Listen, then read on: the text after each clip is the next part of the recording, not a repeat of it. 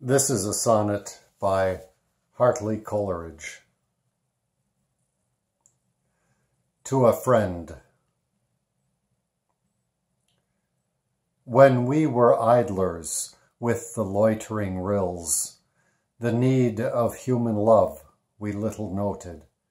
Our love was nature, and the peace that floated on the white mist and dwelt upon the hills. To sweet accord subdued our wayward wills. One soul was ours, one mind, one heart devoted, that, wisely doting, asked not why it doted, and ours the unknown joy which knowing kills.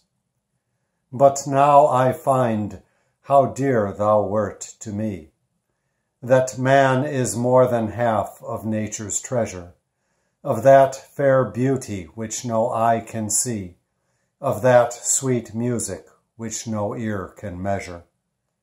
And now the streams may sing for others' pleasure. The hills sleep on in their eternity.